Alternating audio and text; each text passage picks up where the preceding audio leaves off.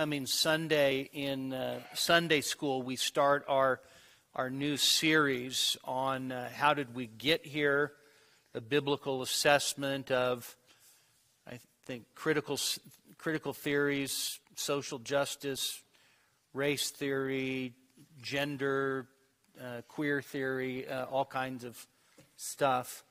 And we're going to start that this Sunday in Sunday school. And it may not actually sound all that. In fact, it's depressing. I'm just going to tell you right out of the gate, it's absolutely depressing. I was listening to a book on tape on our trip to Arizona, and Abigail Shire's Irreversible Damage. And it's not only just tragic, it's heartbreaking what's going on. And it seems as if it's the perfect storm.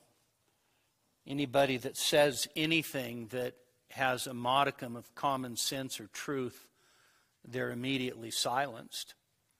And this is the world that we live in. And so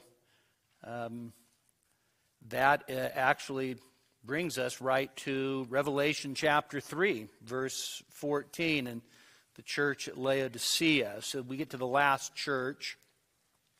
And just a reminder that as we come to these churches, we have to remember that in the first century, these churches were